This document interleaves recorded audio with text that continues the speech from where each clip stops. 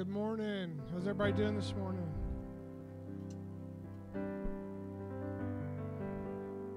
We're so glad you're here. If you're joining online, welcome to Tree of Life in Pflugerville, Texas.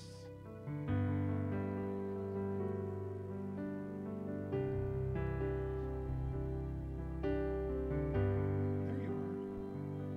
I was just waiting on you. That's all right.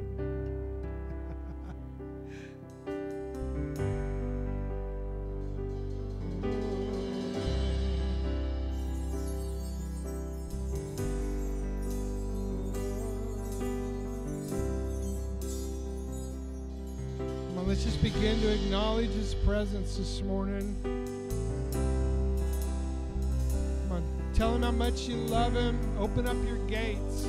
Release your own sound, your words, your song, your tune. Tell Him how thankful you are to have life, to have breath.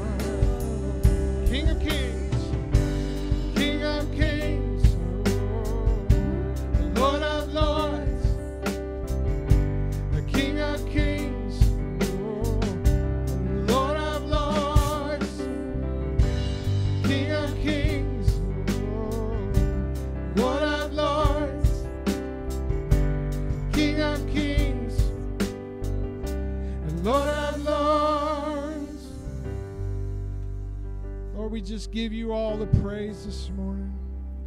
We bless your name.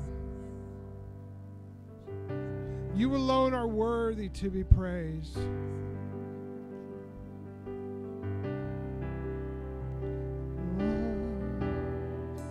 We're going to make a few declarations in the song this morning.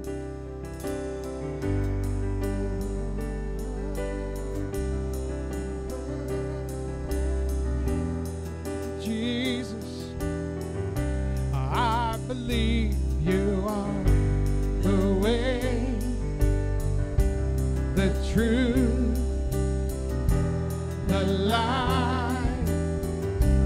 I believe you are the way, the truth, the life. Come on, declare it.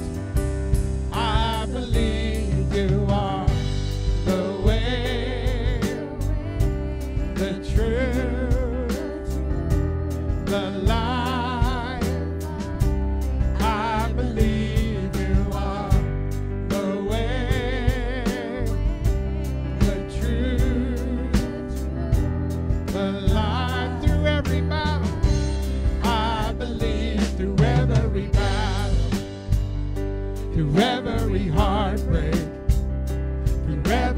circumstance. I believe that you are my fortress. You are my portion. You are my hiding place through every battle. I believe through every battle, through every heartbreak, through every circumstance. I believe that you are my fortress. You are my portion. You are my hiding place. I believe you are the way, the truth, the life. I believe you are the way, the truth, the life. Through every blessing, I believe through every blessing, through every promise, through every breath I take. I believe that you are provider, you are protector, you are the one I love. I believe in every blessing. I believe through every blessing, through every promise, through every breath I take. I believe that you are provider, you are protector, you are the one I love. I believe you are the way, the truth, the life. I believe you are the way, the truth, the life. I believe you are the way, the truth, the life. I believe you are the way, the truth, the life. I believe you are.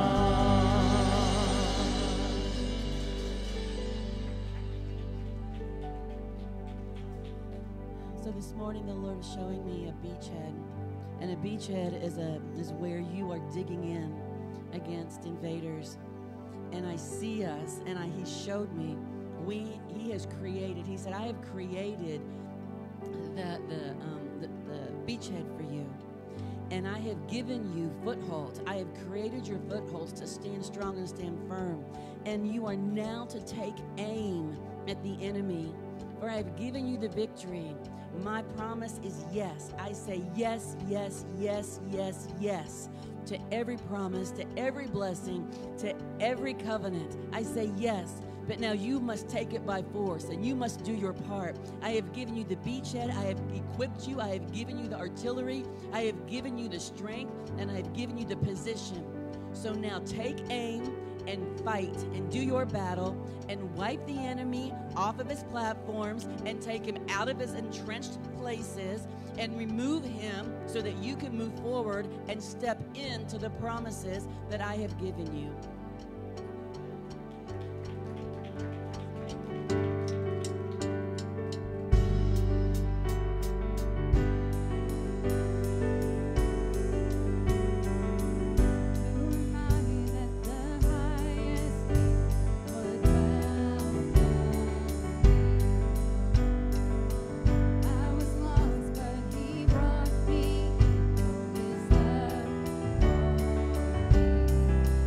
Yes,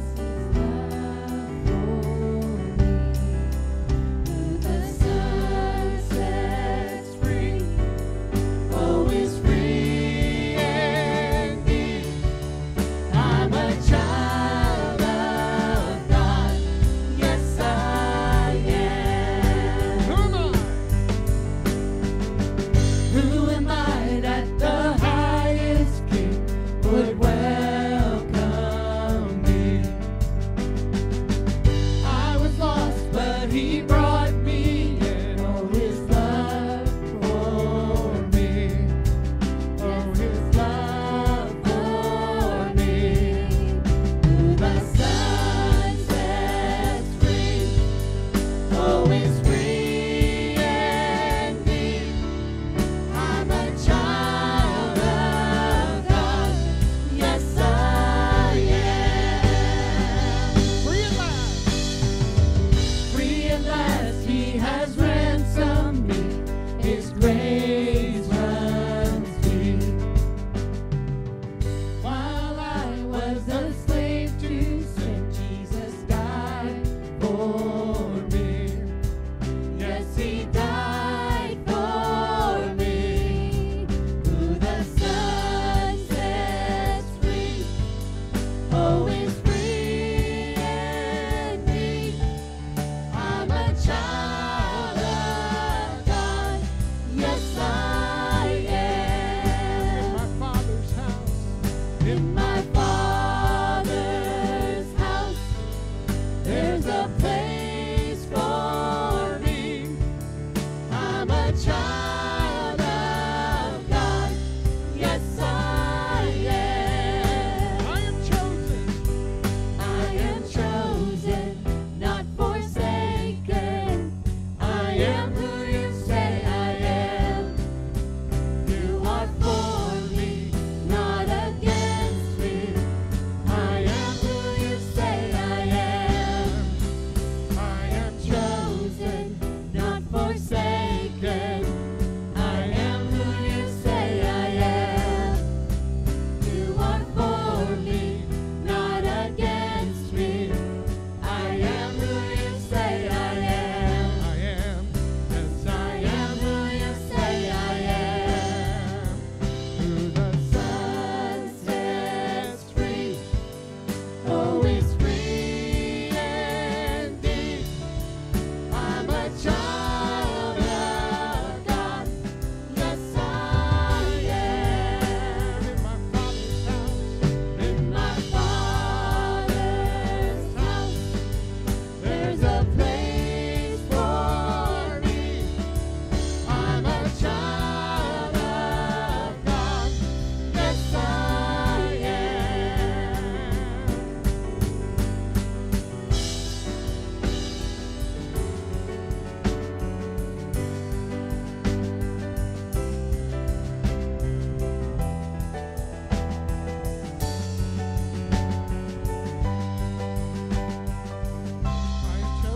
I am chosen, not forsaken. I am who you say I am. You are for me, not against me. I am who you say I am. I am chosen, not forsaken. I am who you say I am. You are for me, not against me. I am who you say I am. I am. Yes, I am who you say I am. I am. Yes, I am who you say I am. Who the Son sets free, oh, is free indeed. I'm a child of God. Yes, I am. In my Father's house. There's a place for me. I'm a child of God. Yes,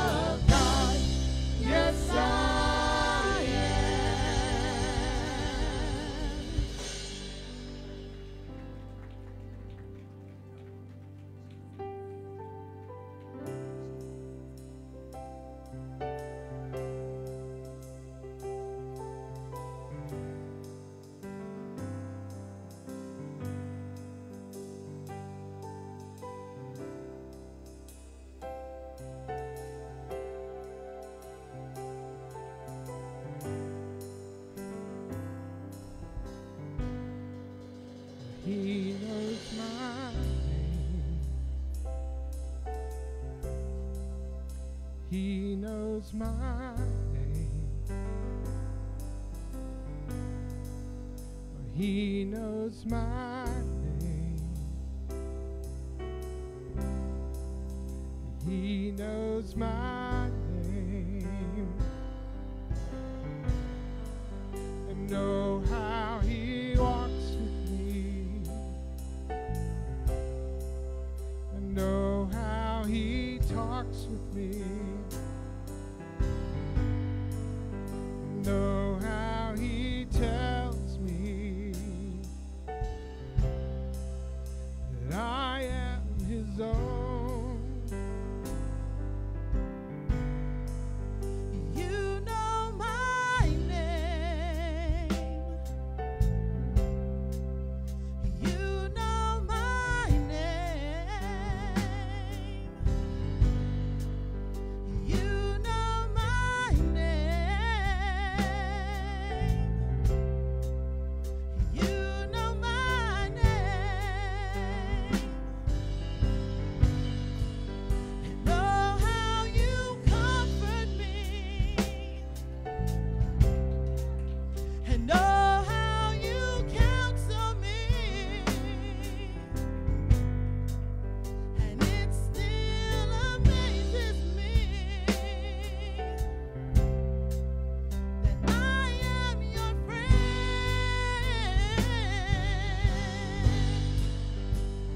So now, I pour out my heart to you.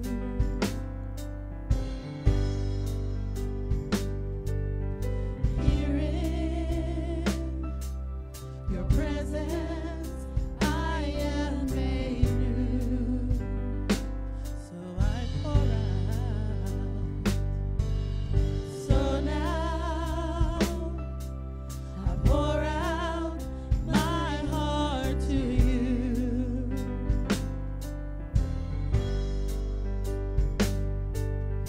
Here in your presence, I am made new. 'Cause you know my name. Oh, yes, you do. You know my name. You know my name. You know my name.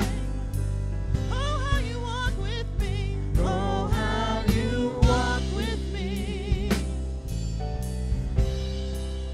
And oh, how you talk with me.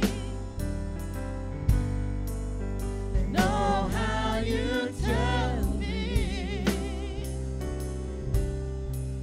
that I am your own.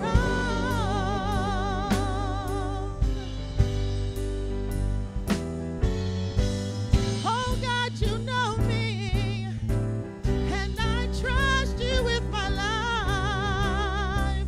Oh yes, oh no fire can burn me, no battle Can turn me, no mountain can stop me, 'cause you hold my hand. I'm walking In your victory, 'cause your power is within me.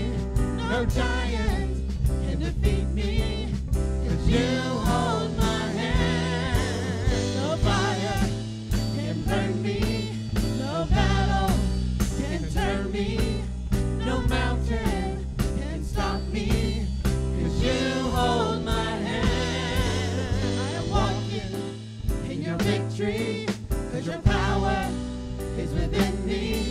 No giant can defeat me, 'cause you hold my hand. You hold my hand. You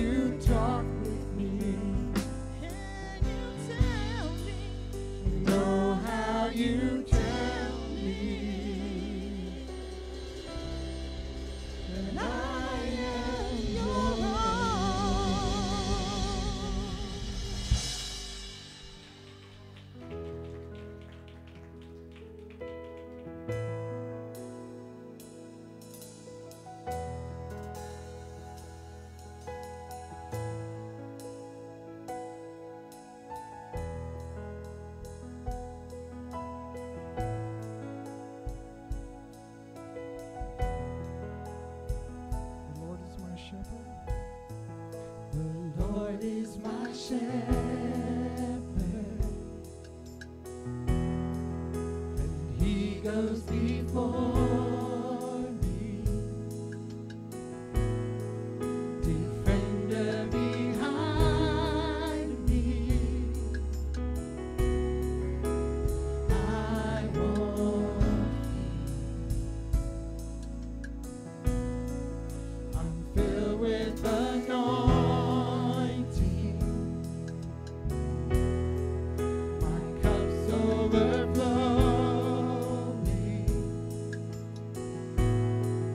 No weapon can harm me. I won't fear. Sing hallelujah. Hallelujah, I am not alone.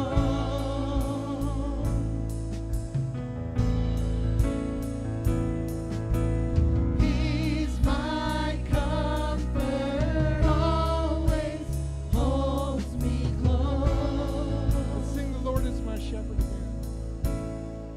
The Lord is my shepherd, and He goes before me, defender behind me. I won't fear. I'm filled with anointing. I'm filled with anointing. My cup's overflowing. No weapon can harm me. I won't fear. Hallelujah. Hallelujah, I am not alone.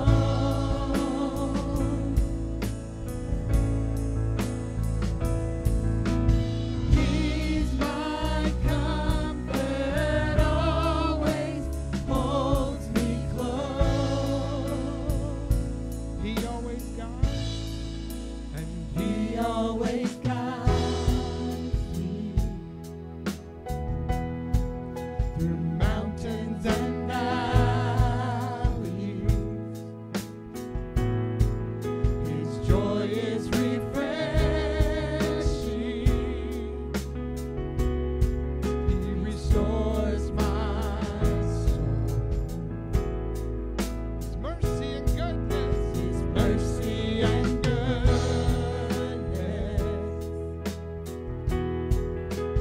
gives me assurance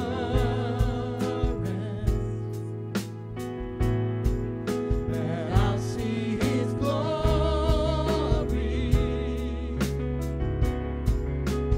face to face. Sing hallelujah.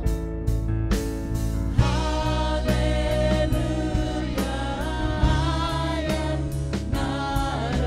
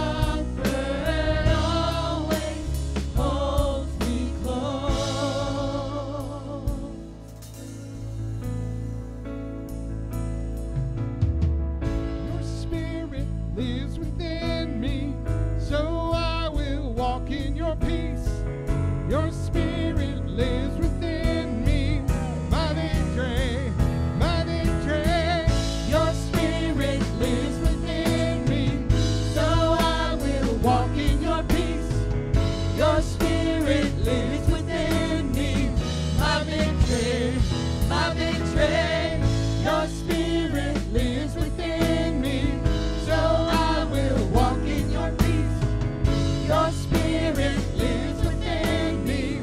My victory, my victory.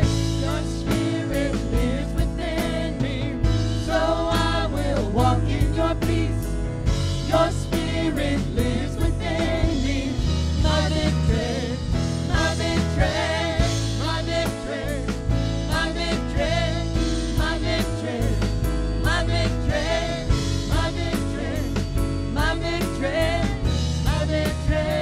Hallelujah, hallelujah, I am not alone.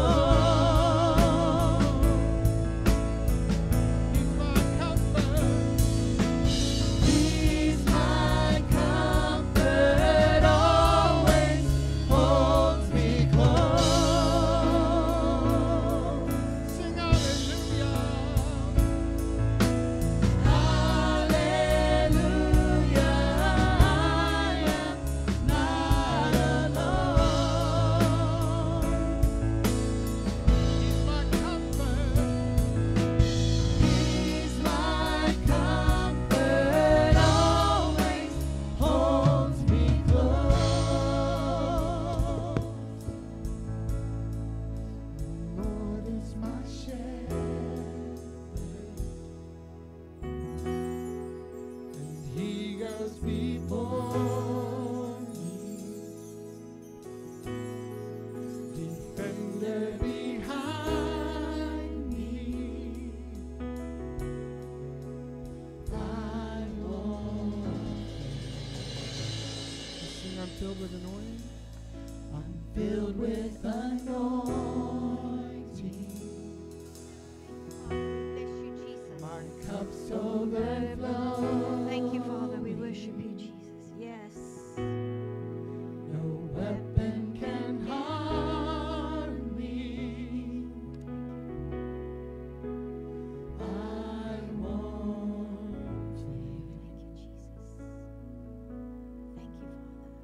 Thank you, Jesus. Father, we thank you that you are our victory. Thank you, Father, that you are the one that is victorious in our lives and in our hearts. Father, that you are our defender, Lord, that you do go before us, Father, and you do go behind us. And that, Father, we can trust in you. Lord, we love you today, and we honor you, and we bless you. For, Lord, you are the King of Kings, and you are the Lord of Lords, and you are the great I am. And we honor you for that today. Father, we thank you that you are faithful towards your people. That, Father, what you have begun in us, Father, you will complete. Father, that the things that you have planted in us, Father, will come to pass. Father, those words that have been prophesied and spoken over us, Father, that you hold them in your palm of your hands and in your heart. And Father, that we can walk, even though they may be tried and true. Lord, we know that you will do what you have said you will do. And we thank you for that. We thank you for that today, Father. We thank you that we have a good future, a good hope, and that you are faithful towards your people. Father, we bring Martha before you today, Father, who's in the hospital, Father, dealing with health issues, Father. We pray, Lord, that you would touch her exactly where she's at.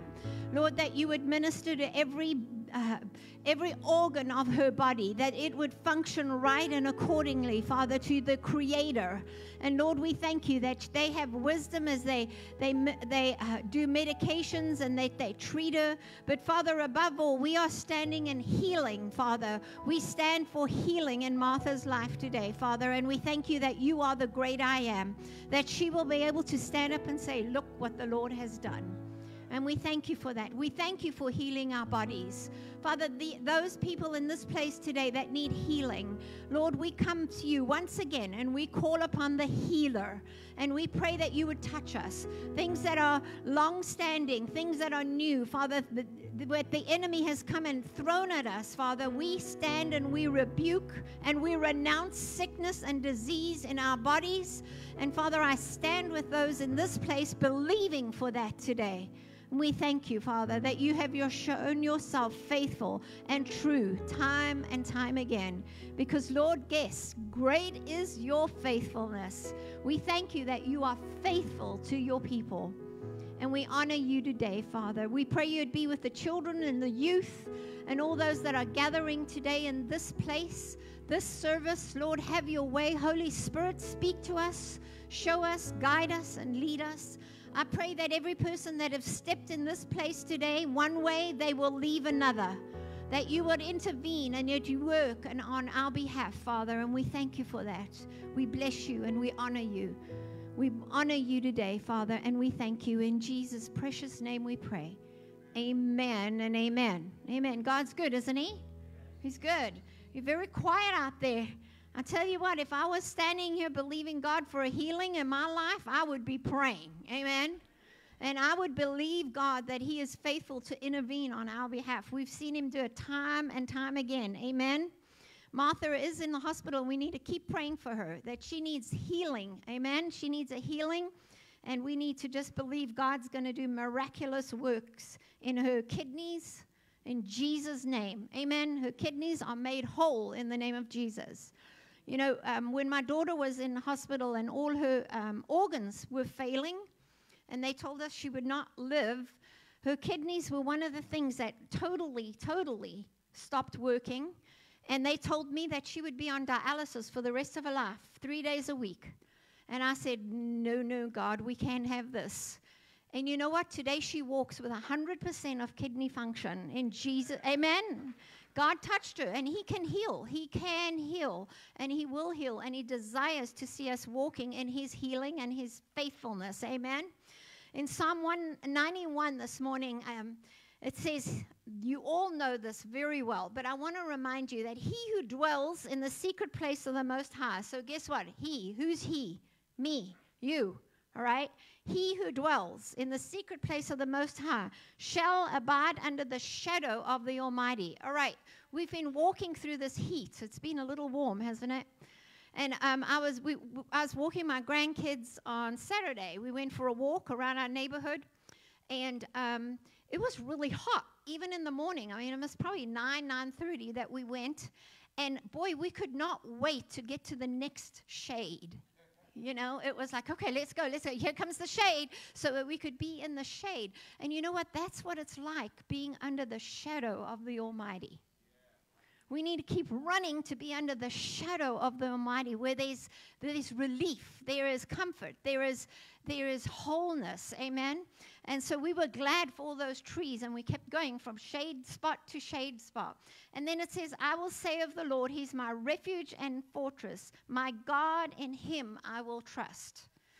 And when I read that, I was thinking about it, and no matter, my daughter and son-in-law have gone out of town for 5 days, and I've been staying at their house taking care of these 3 little ones. They're all under 4. Okay, Jesus help me. Now we know why we don't have children at this age. But it's been amazing, actually, and God just restores you and helps you through everything.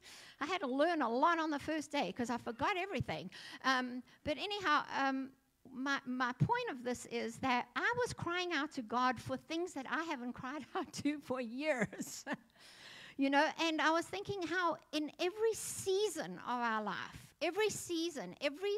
not only seasons, because that season for me of having little ones in my house is over, but yet when I step into that place, God meets me at that place. And I can recall him on things that I used to call for my children. Like somebody asked me, how's it going? I said, well, my main goal is to keep them alive, okay? My second goal is to love on them a lot. And my third goal is to feed them. They need to eat. I have a thing about kids not eating. So for me, I need them to eat. And they said, well, what about rest? I said, well, that'll come Tuesday, you know. It's fine because it's 24/7. But the thing is, I can pray and call upon the Lord. Lord, help me keep them protected. Give me wisdom on what we do, that I don't do something stupid and they get hurt. You know, watch over us when I drive. Coming to church this morning, I said, okay, girls, let's pray. We're on our way to church, and I'm praying, and I'm saying, we pray for protection, Lord. Watch over us. Let's have a good day today. You know, and that's what I want to encourage you in. No matter where you are, in what situation you're in, you can call upon the name of the Lord and be saved. Amen. His word doesn't change because you're in a different place or a different season or you're doing something different. Even if you're taken out of your comfort zone. Who likes being in comfort zones? No? No one? Me. I do. I like being in a comfort zone. And when you're taken out of that, you have to just trust that God is faithful no matter where you are. Amen? And he will meet you where you're at. And He will deliver us wherever we're at. So we can rely on Him and trust Him that no matter what season we're in, and I'm not in the season of raising children, or what circumstances we're in. So what does that mean for you? We always have help, no matter where we're at. In our job place, our jobs can change. But guess what? God never changes. In our homes, people come and go in our homes. They get older and they leave the house, and then the grandkids come or whatever. He can be there too. So I want to encourage you today, and that was strong in me, that He is our deliverer and our refuge and our fortress, no matter what circumstance, no matter what time or place. Amen. And I tell you what, this few days has really encouraged me to pray for people who are in seasons in their lives that is maybe tiring or maybe different, and that not everybody lives like you do, right? And they're all in different places. So it's a good reminder to pray for those too, that they remember that God is they can rely on Him, and He's their deliverer, their refuge, and their fortress. Amen? So I just want to encourage you with that today, and pray for me. I'm still there. I'm still making it. And Pastor's been gracious and come and spent a night with us. But he, has to prepare for today. He went home. He stayed home last night. And he'll probably do that again tonight. But it's good to see the hand of God on our lives and everywhere we are, no matter what circumstance or what place. Amen? And He is faithful to us. Well, it's good to see you here today. I know a lot of people are traveling this week. It's summertime and lots of stuff is happening. But it's good to have you, and we welcome you and all those that are online. If you're a first-time guest, we're really excited to have you today. And we would love for you to fill this paper out. We want to send you a letter and thank you for being with us. If you have a prayer request, put that on there. We will make sure we pray for you. And if you are a first-time guest here at Tree of Life, we have a gift for you. And Miss Audra will have that wave at us right there. She would love to see you after service and share that gift with you here. And if you're online as a first-time guest, you can get connected by going to our webpage and clicking Get Connected, and we will get in touch with you. All right? All right, this morning I have some good announcements. We are starting Summer at the Movies this Wednesday night. Who wants to go to a good movie this Wednesday night? Okay, well, we're actually starting The Chosen. All right? I don't know if you might have seen some of them or not, but they just released it, and we're able to show it here Wednesday nights. So please come and join us. It's fantastic. I actually went to the theaters and saw the first two. They are excellent. Come and join us at 6:45. We're going to have pizza and some snacks. So we will be here at 6:45, and then at 7 we will start. Okay, so be here on time and come and join us. All right? There will be childcare provided for 5 years and younger. Also, Shepherd Heart Ministry is meeting Saturday, June the 15th. So this Saturday coming up. Put that on your calendars. It's a great outreach. Everybody will meet here, I believe. Oh, no, sorry. They're not meeting here. Wrong ministry. Shepherd Heart is out in Taylor, and they meet out in Taylor at 8 o'clock. I just want to push this ministry a little bit. This is an amazing ministry and outreach. Who's been part of that in here? Yes, a lot of you. I want to encourage you, if you've never been to this outreach, it's a great place to meet out there at 8 o'clock, and they pray for people who are in need of food, and they hand out food, and it is awesome. So do that if you can. Also, Father's Day is coming up next Sunday, June the 16th. All right? Get ready to bless our fathers. We're going to be honoring them here at the church. And then our school supplies outreach. We do an outreach every year for backpacks, and we are starting that actually today.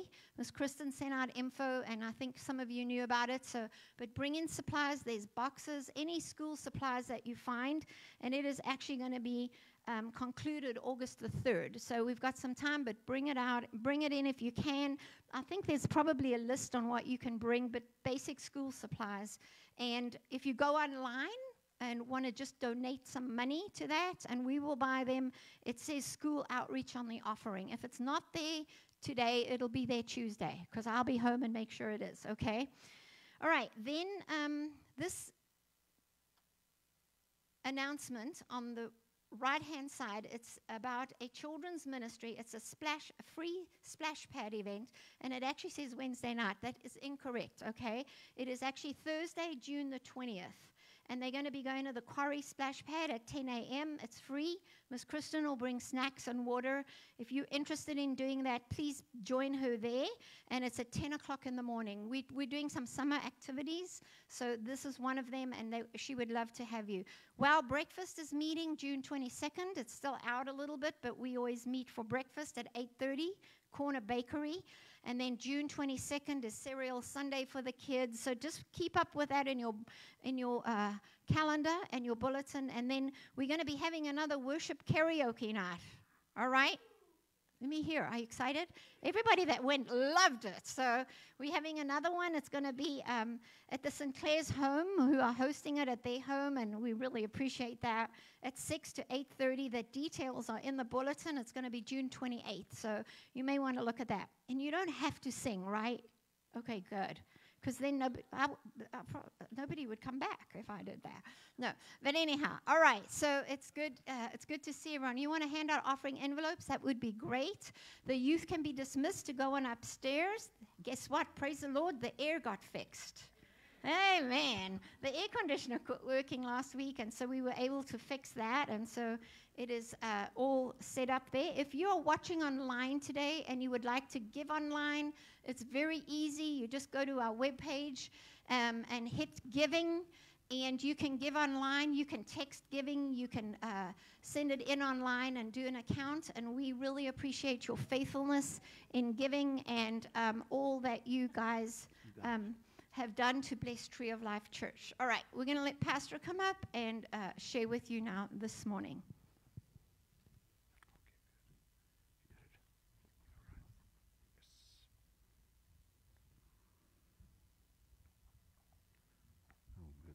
There.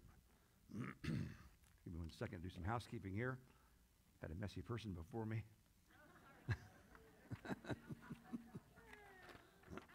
All right, I hope you all aren't here for the first time, because I'm nicer to my wife normally. And I hope your week's been going good. You've been staying cool, and God's been doing good things in your family and your life as well. Before we go any further here, I want to also reiterate that I probably will spend the night with the family tonight, with those kids. I love to be able to do night time with those little girls.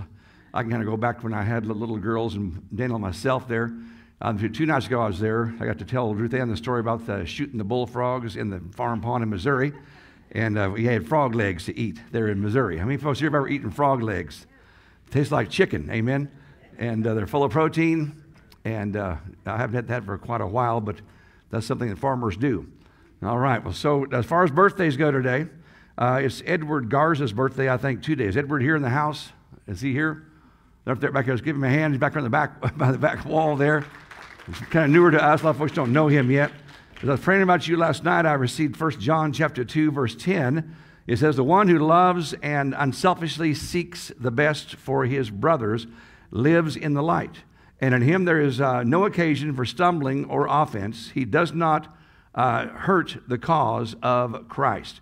And so God is going to give you the ability here to know that there's people of the light that God's going to put around you this coming year, but also there's going to be no more stumbling. God's going to put you in a place here of not stumbling and finding some things that might have caused offense in the past to not be a part of what your life is like for today and for the future. Amen. So just take and read that word, read that verse yourself. I think God will shed even more light on that. That's what I received to you. So happy birthday to Edward. And also we have Michael Pastrano. Is the Pastrano's family here today at all? Those guys are all out there watching online. So for Michael, I've got Luke chapter 9, verse 43.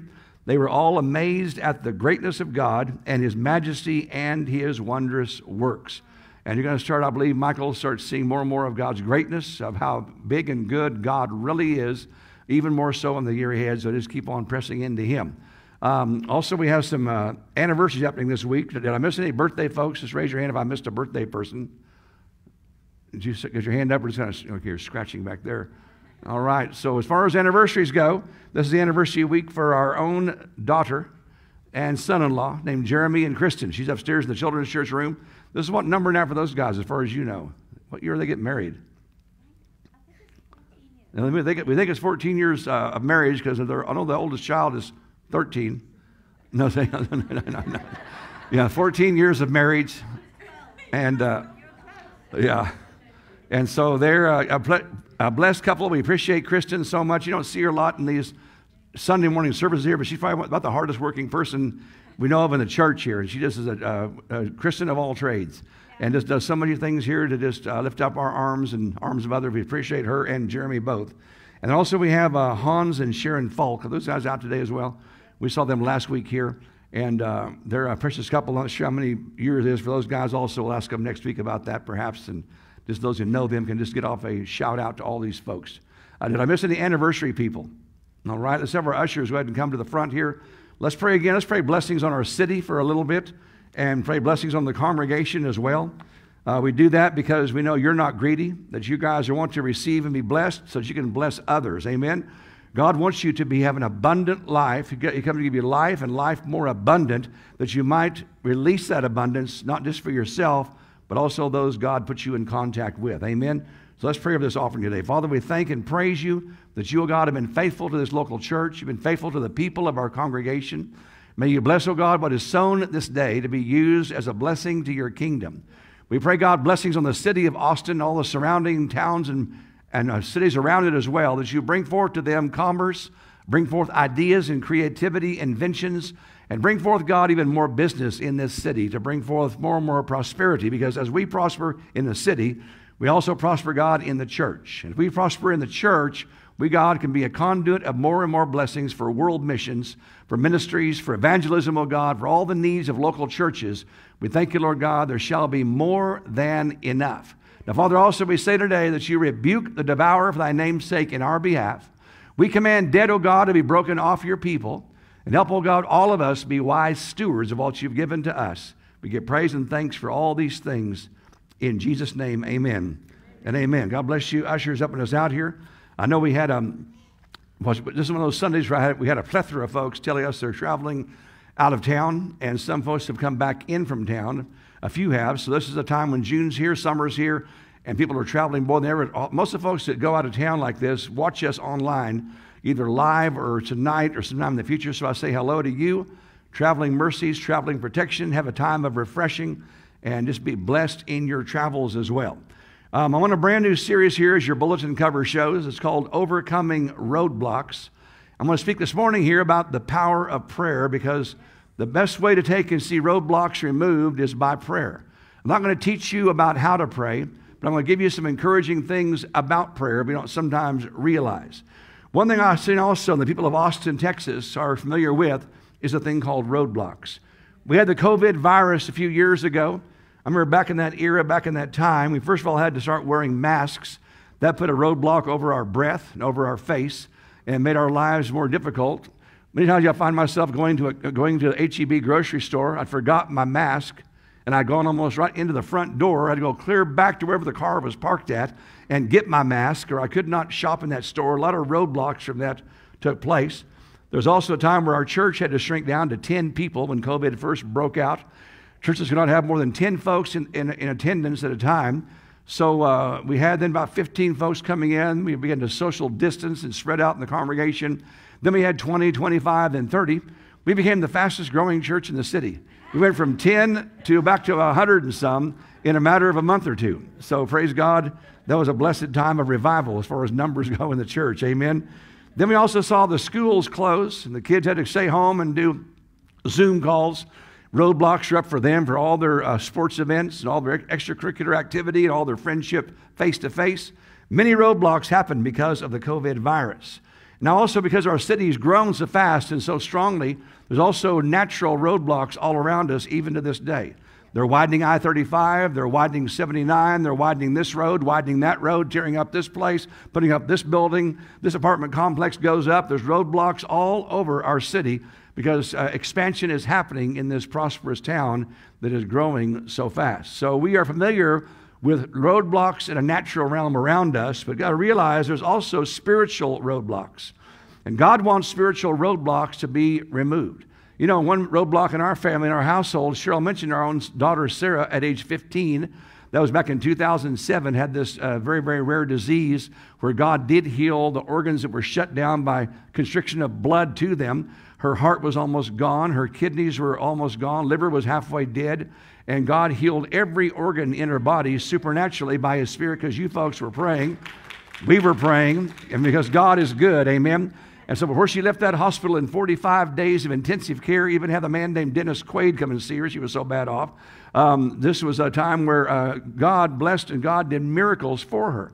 But to this day, from 2007 to now, we're still fighting this strong man of Takayasu vasculitis, which is arthritis of the blood vessels. She gets infusions once every 6 months to this day, 6 weeks to this day. And we're believing God that strong man is still going to come down. And she will not need infusions all of her life. Amen? They told her she'd have no babies. She's got 3 babies now. And so God's still doing miracles for her, but there's still that one big miracle that has to happen. I believe God's releasing keys for folks in this congregation also who have got long-standing problems that God wants to break those long-standing things off of you. Amen? No man can do that, but God can do that. And there's some blockages, some roadblocks God wants to remove by His Spirit. So prayer also is something that most of us feel like doing, but we don't seem to do quite enough. I'm speaking to myself as well. We had a great prayer apostle named Larry Lee. We were trained under back in the time of the 1980s. This guy was doing prayer breakthroughs across America in large auditoriums. And he gave us a pattern there of prayer that he said, prayer always starts out first with discipline. You got to find yourself, first of all, wanting to pray. Then you got to find yourself becoming disciplined to pray, because when you start praying in the mornings, you will tend to fall asleep. You will tend to find yourself getting weary. And that's why the man named Jerry Seville, the associate pastor at one time, or associate to Kenneth Copeland, he said, when I first began praying, I found myself falling asleep. So I began to take and perch myself on the side of the bathtub in the bathroom. And I started praying on the side, on the edge, balancing on the edge of the bathtub. So if I fell asleep, I'd fall forward in the toilet or I'd fall backwards in the bathtub. I quit falling asleep, he said, real fast. And he said, now I can pray in a recliner and not fall asleep. Amen? So it goes, first of all, from discipline, from desire to discipline. From discipline, then it becomes a delight, because in due time, you're going to find yourself wanting to go to the house of prayer. You're going to find yourself desiring to be there, because when you go there, God's presence will be there stronger and stronger as you press in for prayer. Amen? We need to also make some things clear, first of all. The first thing is, does God have all power? How many folks believe He does?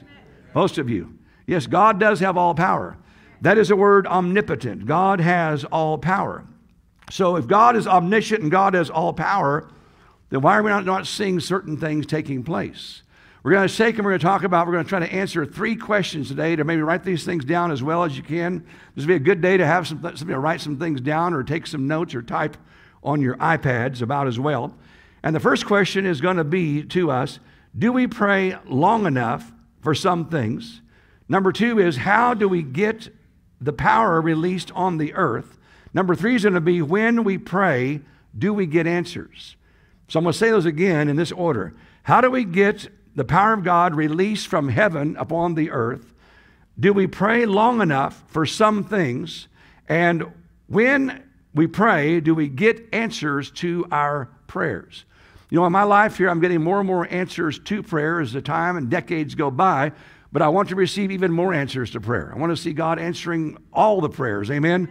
Not just some of them. So in Luke chapter 18, Jesus gives a story of a widow who bothers the unjust judge so much that he finally gives in to her and says, give her request unless she wears me out. Now, Jesus gives this parable to us to show his disciples you should always pray and not give up. But the truth is, God is not the unjust judge.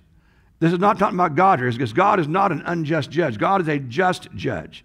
So Jesus goes on in this parable and says, if God will take and if the manager there got help or broke through from a persistent widow, how much more will your Father partake and answer your prayers in your behalf even quicker, saith the Lord.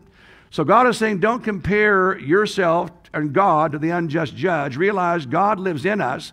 God is for us. God wants to answer prayers even more than we want them answered sometimes.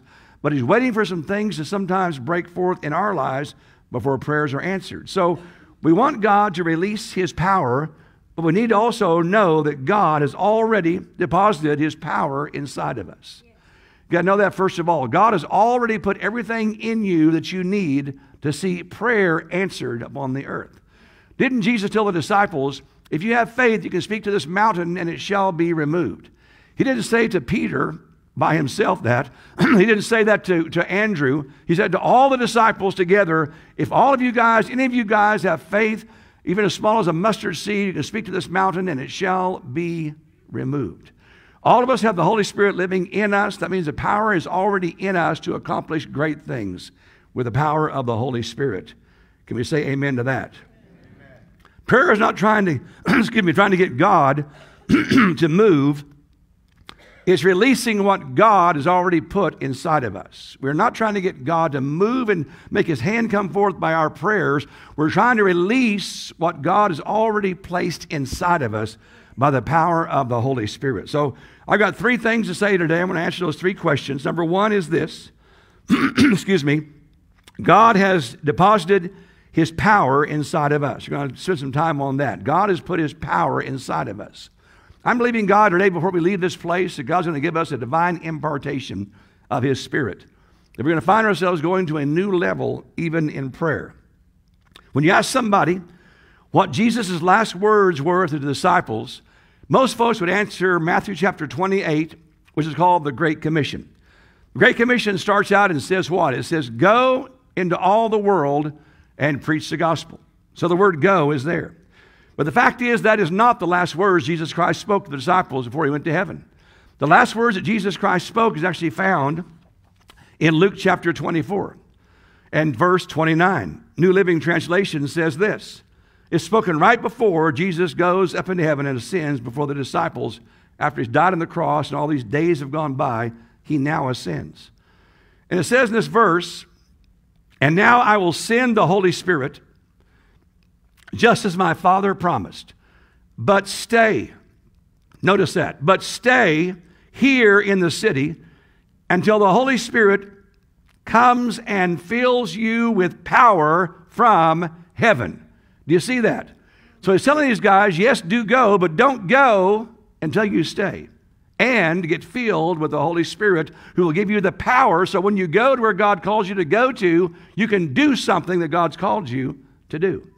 He's saying also there, if you're not filled with God's Spirit and God's power, don't even go.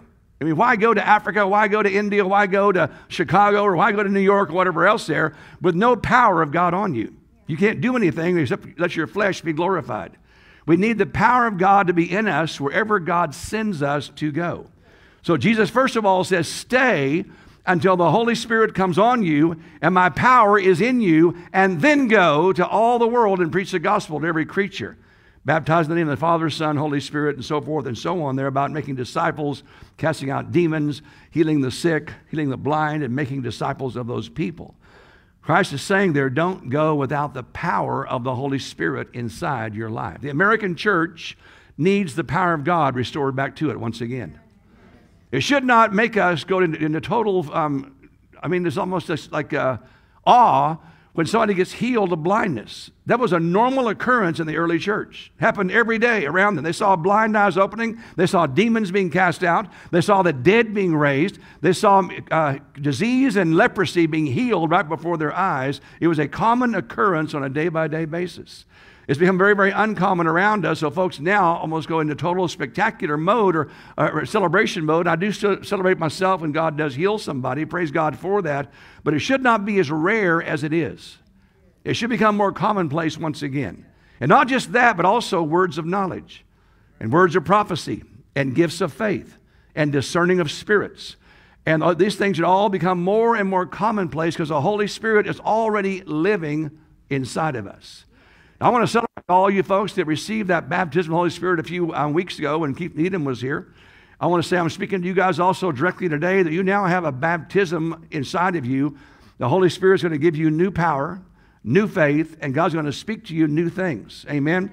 And I'm expecting God to do great things in and through you as well on the other side of being filled with the Holy Spirit. Now, Acts chapter 1:8 says this, but you will receive power when the Holy Spirit comes upon you. I want a fresh baptism myself of the Holy Spirit. When the Bible says be filled with the Holy Spirit, that word be is an ongoing verb. This actually means be being filled. It means don't just get filled one time and you're okay. It means keep on getting filled up. Keep on speaking in tongues. Keep on exercising faith. Keep on reading the Bible. Keep on worshiping God. Keep on recharging your batteries, because you won't just get filled one time and that's enough, because you're going to leak. Amen? You got to get yourself filled. Be being filled with the Holy Spirit. God puts the power in us by giving us the Holy Spirit. So how many here today, by a lifting of your hands here, can let me know how many have heard the verse before that says, now to him who is able to do exceedingly abundantly above all we ask or think. How many have ever heard that verse before? Just raise your hand. Okay, let's be very, very honest here. Put your hands down. How many have never heard that verse before? There's two over here, and there's a couple over here that never heard that verse before. See, there's some folks that have, some haven't. But now, how many here, without speaking one word now, can tell me what the rest of that verse says? How many can quote that out? The rest of that verse. Don't speak it out. Just raise your hand. So there's 3 or 4 of you know the rest of that verse. And Cheryl says she knows it, but I'm not going to test you. Now, you guys back in the back on that screen, if you can find Ephesians chapter 3, verse 20. Try to put that on the screen if you can. Ephesians chapter 3, verse 20 is this verse, because most people don't know the rest of that verse. It says here what? Think according to the power that works in us. So God will do exceedingly abundantly above all you ask or think, according to the power that works in you. You got to realize that the last part of that verse is conditional to the first part of the verse. The first part won't take place unless the second part also is joined to it. According to the power that works in us. Ephesians chapter 3, verse 20. The Holy Spirit is the power that works in us. And the only reason we can do greater works than Jesus did, is what he said, is because the Holy Spirit now is on the earth and among us and in us. We can now do greater works than Jesus Christ himself did. Amen? As far as numbers are concerned, Jesus never preached to a crowd of 1 million people. Vincent Idahosa did. Benny Hinn did. I think Joyce Meyer almost has. Billy Graham probably has. Reinhard Bonnke has. Angus Buckham has. Jesus Christ never waved his hands over a crowd one time and saw the whole crowd fall down under the power of the Holy Spirit. But we see folks that do that today that are evangelists and prophets and so forth. And also, Jesus Christ could not do mercy ships ministry. He didn't send boats all over the world like mercy ships ministry does. There's things happening all over the world today that Jesus Christ did not have time for and could not do. He was on a mission by God, focused by God in Israel to make 12 disciples, fill them with the Holy Spirit there, be a trainer of people and men, and give us the Bible verses as well for the future. Then he went to heaven, praise God, and sent the Holy Spirit among us to fulfill the mission that Jesus Christ has. He was the seed that was sown. He died. He rose again. And now he says, now you're the seed of Abraham, Isaac, and Jacob, the seed of Abraham. Keep on doing what I've called you to do. You're now little Christ. You're Christians upon the earth. Amen? It's our job now to do what Jesus Christ could not finish totally upon the earth. The Apostle Paul was prompted by the Holy Spirit in this verse to add 3 adverbs that seem to be unnecessary. This verse could have said, God is able to do all that we ask or think. Wouldn't that be about enough? What is all? All. God can do all above all we ask or think. But he added 3 adverbs to that. He said, no, God does not just do all you ask or think. God does exceedingly, abundantly, above all you ask or think. Hallelujah. That's right. There's just in revival in this place, if you understood and realized that. What's that mean in a practical sense to you and I? In my life, what it means is I began to pray by God's prompting in 1979 at Christ for the Nations. He told me and spoke to me in that inner voice I talked about last week, God's voice. He spoke to me and said, start praying for the country of South Africa. And so I began praying for that country every day. I had a keen interest in that country developed inside of me by praying for it. Little did I know that God would then lead me by divine coincidences to a young South African woman whose name was Cheryl Griffin, who was only 18 or 17 years of age, and she became my future wife on the last day of school.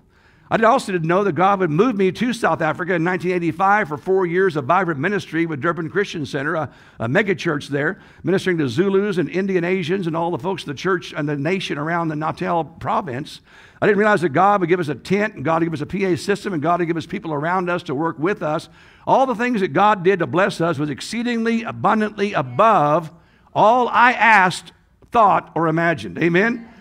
All I asked for was God save South Africa. God bless South Africa. God bring forth revival to South Africa. Lord, help the Zulus of South Africa. If God did that, that was all. That's all I asked for. God said, no, that's not enough.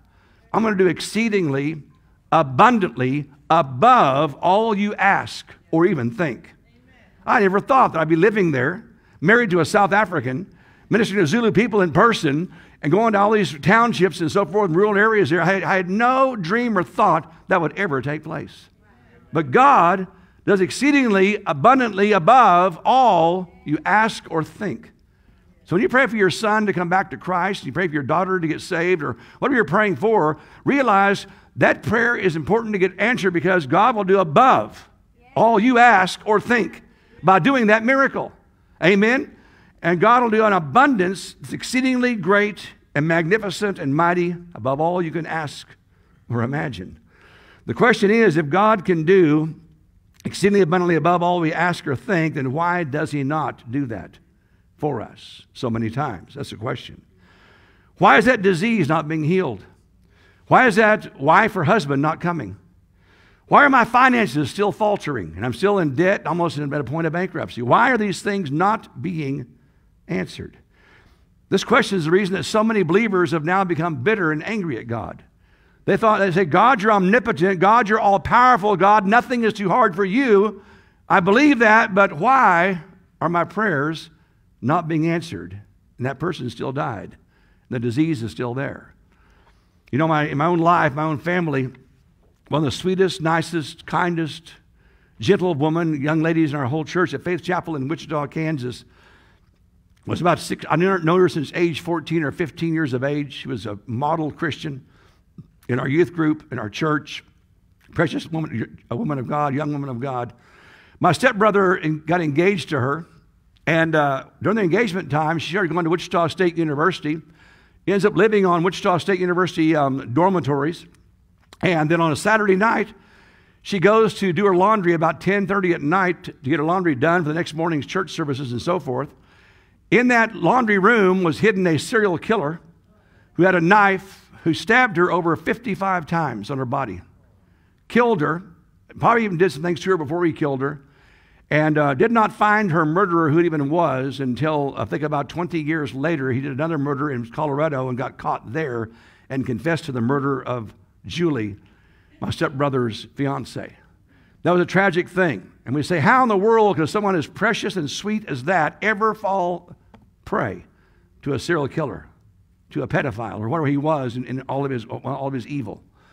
And their own mother, the mother of Julie, unfortunately, took that to heart and said in her own heart, I'm speaking for her, God did not answer, or God was not there. God could have been there. God's omnipotent. I thus now reject God, don't like God, and I'm going to go back to my old natural, fleshly, sinful ways.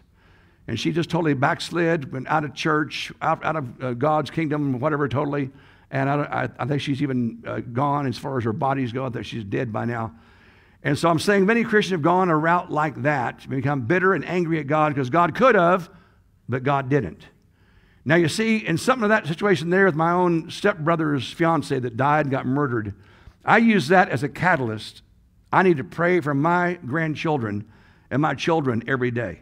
We live in an evil world with an evil devil who wants to kill and wants to steal and wants to destroy. I take responsibility for my children, my wife, my household, myself, this church, and our grandkids as well. I cover them in prayer every single day, knowing there's a lion out there trying to find someone prowling around to kill, steal, and destroy from, and it will not be my grandkids. And it will not be my children, and it will not be my wife, my life, or us, in Jesus' name. Amen? And I know that God has saved us time and again from major car crashes, major calamities, wrong this, wrong that could have taken place and happened, but God saved us and saved them again and again. I'm not trying to blame Julie's mother. Her father was gone. He was dead. But I'm simply saying to you that we need to be praying. There's power in prayer. The word according here, it says here in Ephesians 3:20, according to the power that works in you, in us. It actually means in the Greek language, in the measure of, and it denotes distribution. In the measure of, and it denotes distribution. So what according actually means here is God is able to do exceedingly abundantly all we ask or think or imagine as we distribute His power among us. If you distribute the power of God in you, you're fulfilling the accordance here of Ephesians chapter 3 and verse 20.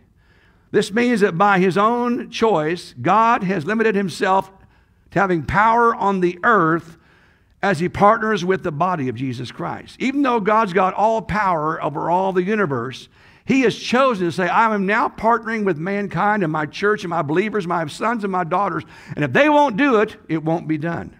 I limit myself to their prayers. What they bind on earth is bound in heaven. What they loose on earth is loosed in heaven. If they don't do it, it won't be done. So don't blame God for stabbed victims and no disease being broken and accidents happening there. God's already paid the price. The power is already in us. God's already sent Jesus Christ to die on the cross. It's time for us to just go forth and distribute now the power of God through us, through prayer. So let's go to Ezekiel chapter 22, verse 30. Ezekiel 22:30 says this, so I sought for a man or a woman among them who would make up a wall, notice that, and stand in the gap before me on behalf of the land, that I should not destroy it, but I found no one.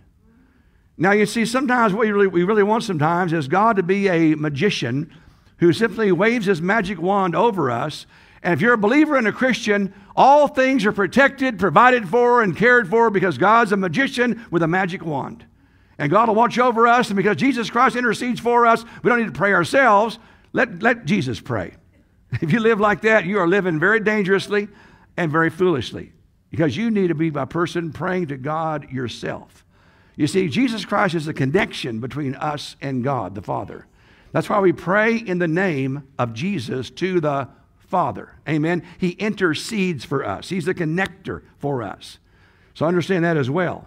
Notice in this verse here, Ezekiel 22, verse 30, it does not say that they would make it taken. They would stand, they would have a man who would among them who would make a wand and wave that, and God would build the wall for them. It says the man had to get up and build the wall himself, and then when he found a gap in the wall, had to stand in that gap. I believe God puts a wall around every one of our kids, our grandkids, and so forth, but sometimes a gap appears. Sometimes they backslide, they sin, they do things of disobedience or whatever else is there, and a gap appears. There's gaps right now, I believe, in Austin, Texas, that have appeared. God's looking for people who will stand in those gaps and intercede for this city and this nation, this election. Our children, our grandkids, ourselves, stand in the gap, make up the gap there, and know that God then will see the gap is closed. Satan sees the gap is closed, and the devil cannot get in. He finds no place in us. Amen. Number 2 is this. We must also release His power through prayer. Release His power through prayer. In John chapter 7, Jesus goes to Judea for a thing called the Feast of Tabernacles. And in this feast, it lasted for 7 days. They would take and they would pray, and they would pray for living water. They actually were prophetically praying for Jesus Christ, the Messiah, because He is the living water. Amen? He's the water. He said Himself, I am the water. Remember the lady at the well that was there? He said, I am the one who is the living water you seek after. And so with golden pitchers, they would go to the pool of Siloam, that's close to the temple in Jerusalem.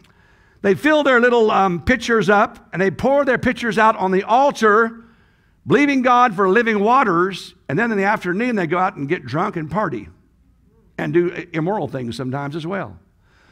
Now, you see, the years have gone by, and we find the same thing happening here in our own country and around the world as well, because now we have a thing called Lent, a thing called Mardi Gras, and a thing called Fat Tuesday. You see, Fat Tuesday happens right before the Wednesday of Ash Wednesday, and Ash Wednesday where you put the cross on your head with ashes, and you make a vow to fast for something. But before that, on Tuesday night, you get drunk, you party, and do something immoral. A lot of the folks do in parts of our nation, around the world. And so God is saying it came from that practice years and years ago, even way back in the times of this tabernacle time as well. So today now, God is telling us, we're in a time of tabernacles, I believe, as well, where God's calling us now to seek after a thing called living waters. And the truth is, living waters has already been released to us by the power of the Holy Spirit. Streams of living waters are already accessible and working in us, according to the Spirit of God in us as well. For 7 days they prayed for living water. On the 8th day, if living water did not come to them, they then began to take and just pray for rain. Let's let it rain, God. At least let it rain. Living waters won't come, let it rain. And so, on this 8th day again, on the feast of this tabernacles, Jesus Christ makes an announcement in John chapter 7, verse 37 through 38. Let's read 39. Let's read this. Jesus Christ's announcement on the 8th day. On the last day, that great day of the feast, Jesus stood up and he cried out and he said, "If anybody thirsts, let him come to me and drink." He says, "Those who believe in me, as the scripture has said, out of his heart or belly will flow rivers of living water." Do you realize there's nowhere in the Bible that it says those who believe in Jesus Christ, out of his belly shall flow rivers of living water? But it says, as the scripture has said. We misinterpret that sometimes. We think there's a scripture in the Bible that it refers to, or there's not. What Christ is saying here is this: those who believe in me, as the scripture has said. Those who believe in me, as the scripture has said, out of him or her shall flow rivers of living water. You see that? You got to believe in the Jesus the scriptures talk about. Amen. Then it goes on and says this: "But this he spoke concerning the Spirit, whom those believing in him would receive, for the Holy Spirit was not yet given, because Jesus Christ was not yet glorified." Well, praise God, Jesus Christ has been glorified. He has come, he has died, he has risen from the dead. The Holy Spirit's here among us, and now streams of living water can now flow through us in Jesus' name. Do we have a rushing river flowing out of our hearts, or has it gone down to a trickle? One reason I'm going to fast right now for probably the next 20 days, I've already been on this thing for 7 days, is because I want to hear God better. I want God's river to flow more of a gushing river in my heart than it's ever been before. I want God to clean out the pipes. I want to be able to see God even more clearly and see what God's doing around me more clearly. I want more revelation, more power, more anointing, more ability to bear lasting fruit. I want more power over my flesh. I want more of the Spirit of God in my life. So I'm going to keep right on trudging on here as well. You know, when I go on fast like this, when God calls me to a fast, I don't get hungry. And it's been like that the whole week. And so I don't find myself just going crazy. Now, I'll tell Cheryl sometimes and joking, I'll say, "Boy, look at that burrito on that Taco Bell commercial. That looks pretty good right now." But I don't go to Taco Bell and buy one, and my belly still calms down. And God gives me grace for that. But I still encourage you guys, in the month of June, God's told me it's going to be a month of spiritual warfare. But at the same time, it's also going to be a month of spiritual victory. That through the warfare, the church is going to rise up to new levels, new anointings, new powers, and bring forth more victories than they've seen for, I believe, years has gone by. So in my prayer life, I need to pray more specifically and more detailed over my children, my grandchildren, this church, this nation, than I ever have before. You see, I'm more of a bottom line type praying person. I'll pray, "Father God, just bless my children, my grandchildren here. Watch over them as they drive their cars, they travel, live, and move, and have their being," so forth and so on. It's kind of a bottom line prayer. And the Holy Spirit is telling me now, slow down. You're not praying specific enough. You're not praying detailed enough. Start slowing down and speaking specific blessings over your wife, your children, your grandchildren, church members, those that are bound by sickness and disease. Slow down and start being more detailed and start tarrying and taking more time as you wait upon me. It's one thing God's revealing in my heart about prayer. is don't be so quick and so fast to get in, to get out. But be sometimes slow down and be more specific and be more detailed and wait on the Lord. He's got answers for us. We are to speak with our mouth. The Bible says our mouth is what releases the power of God. The power of life and death is in your tongue. I can speak death to addictions and death to those involved in crime as far as their crimes are concerned. I can speak death to poverty. We can speak death to many things, amen? And God hears that, and God will answer that. But I can speak life to churches. I can speak life to my children, life to my grandkids, life to my wife, life to myself. Are we doing that? I encourage you guys, don't neglect the place of prayer. We're in a time right now of warfare, a time of season where God wants to break forth in our lives. Has God already sent the Holy Spirit? Do you believe He has? I think the answer is yes. We just have to take and receive it. It's already inside of our hearts, already flowing in us and flowing through us. Why did Elijah pray 7 times for rain? Even after God told him rain will come. He still prayed 7 times, though God told him before he prayed, rain will come. Because he understood the principle of perseverance, repetition, not giving up. When he saw the cloud the size of a man's hand, then he quit praying. Rain is coming. God has answered my prayer. The problem is we don't wait for that cloud the size of a man's hand sometimes. If God doesn't answer fast, we give up. We quit. And God says, don't quit. Don't give up. It is time to persevere in Jesus' name. It says because Jesus Christ prayed 3 times in the Garden of Gethsemane, he prayed 3 times. It says, then angels manifested the 3rd time and ministered to him. Praise God. Sometimes it takes perseverance. It takes going on and praying on with God's help. The Holy Spirit showed me this one thing about last week's message that I didn't even know back then. I saw it for the first time. I told you when the 40-day fast of Jesus happened, first thing Christ said was he heard that John the Baptist was locked up in prison. And so that shows you again that God opens your ears up to hear things you need to hear when you fast and pray. But also God told me this. He said also, Jesus knew John the Baptist was going to get killed and martyred. He knew all things. And the fact is, the Bible says that Paul and Silas and Peter all got miraculously released from prison by God's angels. Doesn't it say that? What's that show us? God can deliver anybody He wants to out of prison. He can blind eyes, open up prison doors, break the chains. God can do it for anybody, even John the Baptist. But it says whenever the fast was finished, and Jesus heard that John the Baptist was in prison. He could right there stopped and prayed, first of all, Lord, I right now say, be released, be loosed. You will not kill him in my name. But guess what? Jesus, I think, did do. He said, Father God, give John the Baptist grace to die. It is your will he becomes a martyr. It is your will that he goes away at this time in the flesh to rise up in a resurrection of his spirit. It's not your will he lives through this. It's your will he dies in this. To be an example, but also to be a powerful witness of who you are. And so John, what Christ was praying there was, I pray to you, O God, the Father, give John the Baptist grace for his death. Give him peace, give him comfort, give him supernatural ability to have a smile on his face when they cut his head off. Do you believe that? That's the prayer I believe Jesus prayed for John the Baptist at that time. The Bible says in the last of the last days, many believers are going to have their heads cut off for Jesus. I'm not saying you need that kind of faith today for that, but when that day does come, may faith be there for you. Did you get your head cut off laughing all the way as it rolls down the hill and your body's back here? I'm going to heaven. My spirit man is delivered. I'm going to see Jesus face to face. Goodbye, body. I am dead, and I praise God. I'm going to a better place. You can only do that through Jesus Christ and being a believer. Amen? There will be dying grace when you need it. God promises that. So moving on here. Why did Daniel pray for 21 days?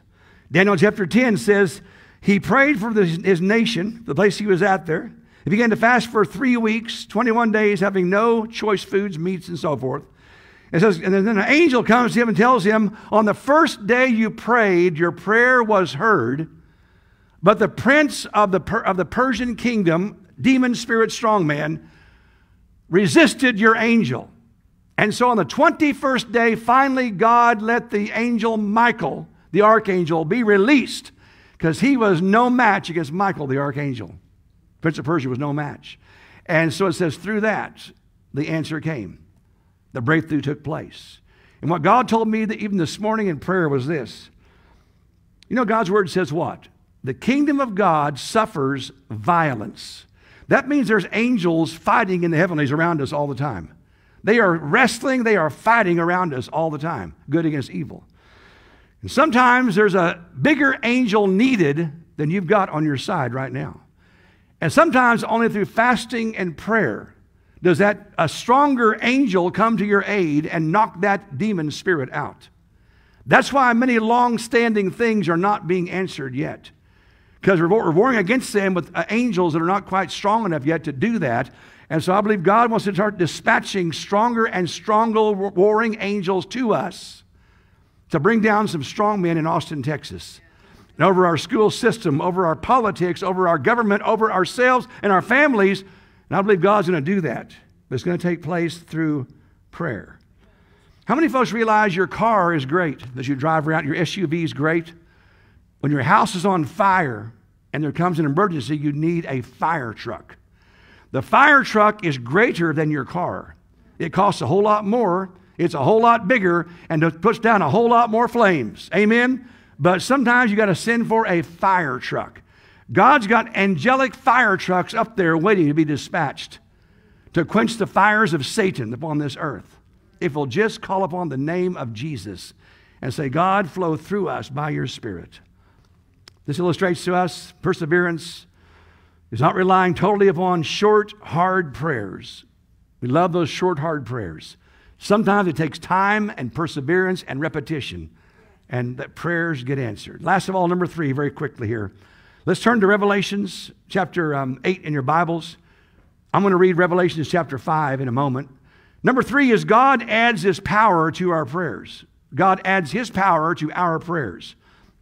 Revelations 5:8 says, Now when He had taken the scroll, the 4 living creatures and the 24 elders, they fell down before the Lamb, each having a harp and golden bowls full of incense, which are the prayers of the saints. So it says these bowls were filled with the prayers of the saints. That means your prayers go to heaven, and they're being stored there in a bowl, a place there where God can use that for His glory. Let's get more clarity on this. Let's read now Revelations chapter 8. Make sure I can see what I'm reading as well in this. Revelations 8, starting in verse 1. Read what it says. When He opened the 7th seal, there was silence in heaven for about half an hour. Now, one dumb dad joke years ago said, that's why you can see right here, there'll be no women in heaven. There was silence in heaven for half an hour. Isn't that a dumb dad joke? I would never use that. Number 2, verse 2. And I saw 7 angels who stand before God, and to them were given 7 trumpets. Another angel, having a golden censer, came and stood at the altar. He was given much incense, that he should offer it with the prayers of all the saints upon the golden altar which was before the throne. And the smoke of the incense with the prayers of the saints ascended before God from the angel's hand. Then the angel took the censer, filled it with fire from the altar, threw it down to the earth. There were noises, thunderings, lightnings, and there were earthquakes. And what this shows us here is your prayers that go to heaven make a difference on the earth. God takes those prayers, puts them into bowls. When those bowls are filled up, He tips the bowl out. Angels come. The fire of God is mixed with those prayers, and something happens on the earth because of prayer. I want to say again that revival will only come to this country by prayer. Not by worship teams, good preaching, anointed people. It's going to take the price of prayer. And I hear time and time again, prophetic folks are saying we are in the balances right now in our country. And if we won't pray, we don't know what's going to take place in our country in some real negative ways the days ahead. It's time for the church to pray and come together here and believe God to bring forth supernatural breakthroughs in this country. Because our youth need to get saved. Our youth are a almost unreached people group right now. They need Jesus as Lord and Savior. UT campus needs to get saved. We need revival upon this campus of the Longhorns. Amen? And I'm praying on a more regular basis now for Longhorns, for the campus there. They come to know Christ as Savior. Groups would rise up and so forth. And we're not just going to see activists that are there that are going to be doing the Satan's agenda. We're going to start seeing God's agenda carried out more and more and more on these campuses, like UT, like ACC, like Texas State, and so on. Amen? When the bowls were full, the angel adds the fire to it, throws it down to the earth. And all of us that are here today have got angels. Most of your angels, though, can be doing a whole lot more than they're doing. Most of our angels, my angel included, can be doing a whole lot more than they're doing.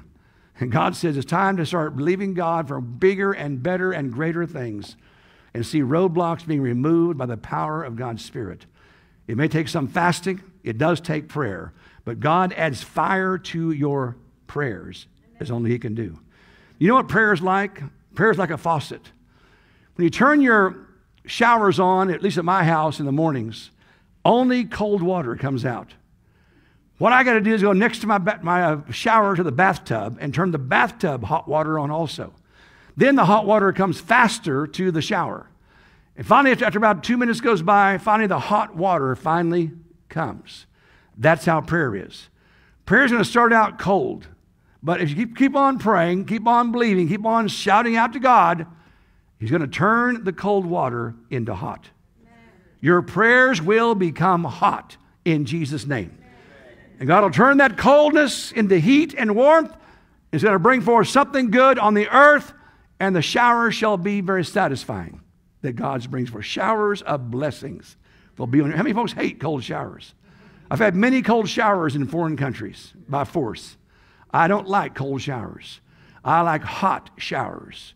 And God says showers of blessings will come on your life through prayer.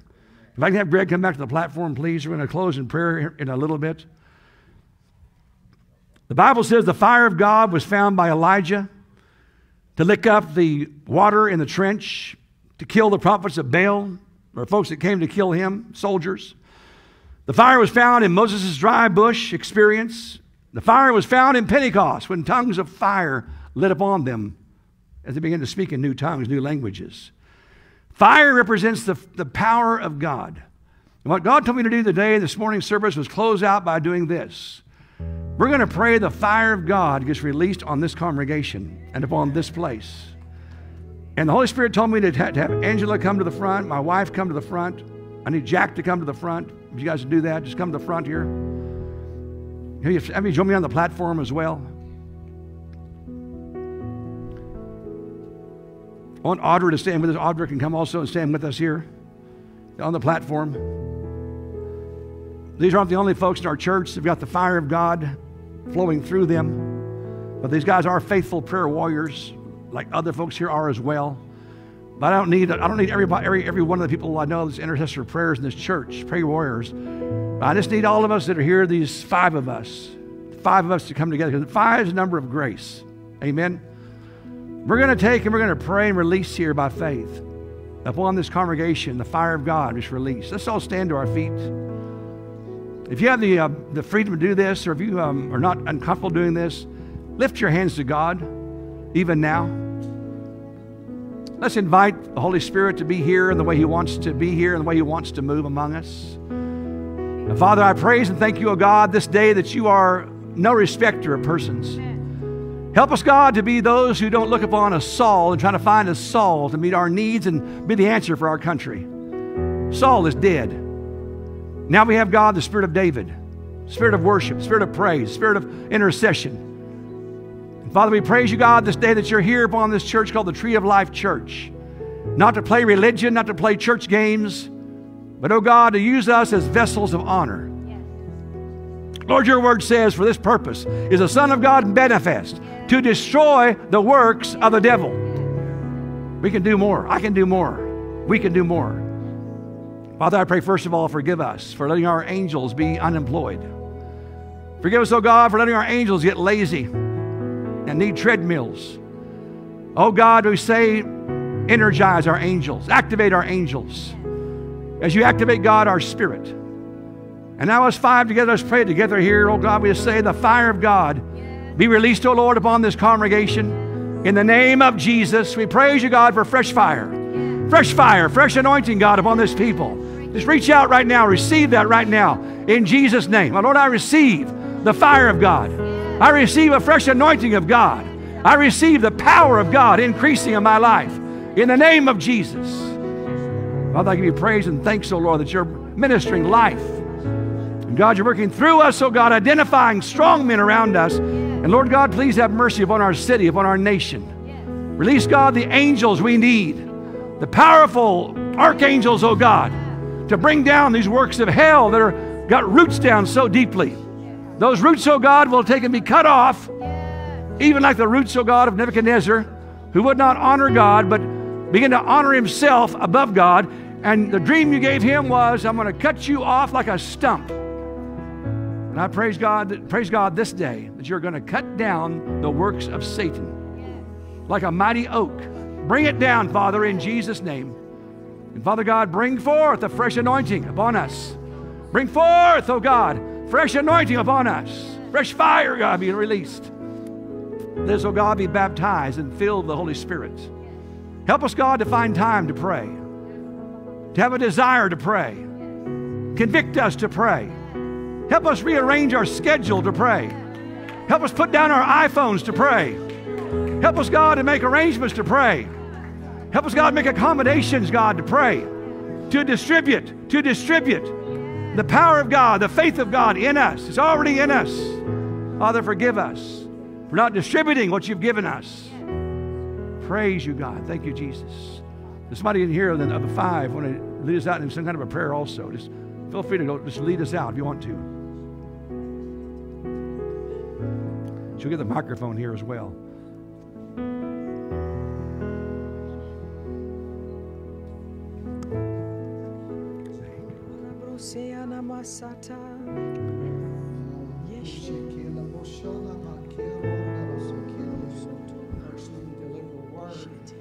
Lord was talking to me today, and He wants you to understand that He's the God of increase.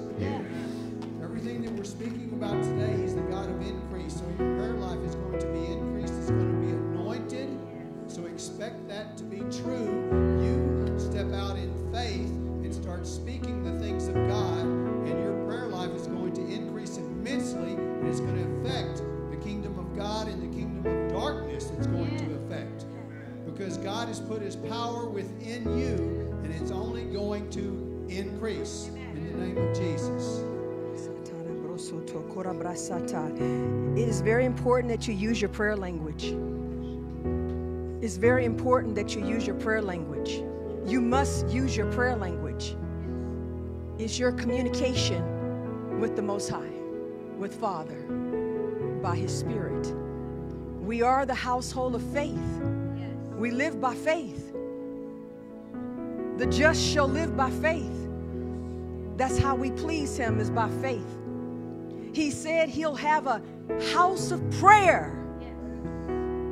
He said He will have it. We are the body. He is the head. Pray. He'll give you the words. Just show up. Just make the time. You make the time. No one else can do it but you. Make the time and just be there. And then He'll meet you there.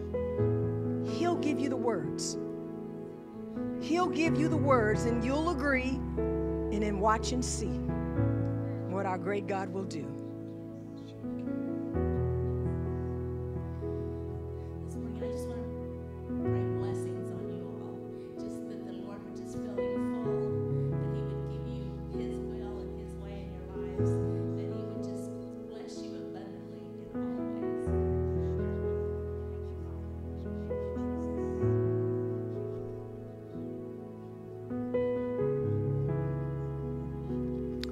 Praise you, God. Thank you, Father. You know, the Bible says, I think it's in Acts chapter 2, that you will be filled with the Holy Spirit and with fire. You see, I got baptized in the Holy Spirit on a Sunday night when I was 20 years old. And then about a month later in my bedroom, in times of worship and praise, and God was just sort of doing work in my life, the fire of God hit my bedroom, hit me. I fell to my knees and just began like melted butter. It was like liquid love just came inside of my whole being. And I began to beam like the sun, so much so, all my coworkers, the job I've been at for 2 years, said, what in the world is different about you? And they began to come to me one at a time behind the scenes. What do you have? What do I need? I started leading folks to Jesus. For the first time in 2 years of my job, they were coming to me under conviction. I looked at unsaved women at the Dillon's grocery store there. I saw conviction come on their eyes, on their face, just by locking eyes somehow. People as well. I could look at one person in 1 second and see if they were dead in their eyes to God or alive to God. God just began doing supernatural things through that. We need the fire of God inside of our lives. And I pray today, if you might not have felt anything, because you're turning the tap on. Maybe only cold water is coming out right now. But I'm saying beyond this service, do some homework. Spend some time alone with God and say, God, I just receive all you have for me. Because I want to be more effective in this earth than I have been. In Jesus' name. Praise God. Anything else you've got yourself, Cheryl? And I just feel like we need to realize that prayer is like a seed. And when we plant a seed, we don't see it growing. But as its roots going down, they're going down deep. And then as it sprouts, you see what it's producing. And sometimes we just have to let God do the work on our behalf, even though we don't see it immediately. God is faithful. But when Pastor was preaching this morning, something that really stood out to me is I don't believe that many of us, and me included, realize the power of God that is actually in us. We are talking about the Holy Spirit, the living God that is dunamis power that is inside of us. And so we don't just serve God and pray just because we're supposed to, or we're supposed to repeat things or whatever. So many of us have been trained, but we actually have a living God living inside of us. That is amazing. That is amazing. And He has deposited that dunamis power, that power that is like dynamite in our lives. And sometimes we don't always walk in that because we think it's like just part of our lives, but it is our lives. Amen. It's our lifeline. And that is what's going to be forever and ever. And that's where God likes to communicate, is when we know our authority in Him. We have authority in that within our hearts and in our lives. So don't feel like, I'm not good enough. I don't know how to pray. You do, because you have that inside of you. It was your first point, is that we have the power of God inside of us. We have it. And now we just need to walk in it and walk it out. Amen? Good. All right. I'm going to let Greg lead us one more worship song. Our prayer partners that are here can still be, if you don't mind, coming to the front. And if you want someone to pray for you about anything in life, whether it be relational, physical, financial, please take time to even find a prayer partner here to pray a prayer of agreement. We appreciate our prayer warriors so much. If you guys do come back this coming Wednesday night. This is a very, very anointed series. It's called The Chosen, and Cheryl's already seen the first two and said they're the most powerful ones she's seen yet. And so you'll enjoy that. We'll get done by about, 8 o'clock most Wednesday nights. And we'll bring in some good Round Rock donuts. We'll bring in some good pizza. I will. And I won't eat them, but I'll bring them in here. And we'll have some other things fixed besides that. So it'll be 6:45. We'll be able to eat and then come together here and watch this film together. Okay? So God bless you, folks. Let's let Greg dismiss us and also lead us in a song here. Lord is my shepherd, and He goes before me, defender behind me. I won't fear. I'm filled with anointing,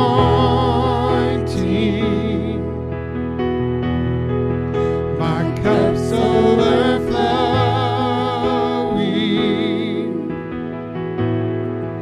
No weapon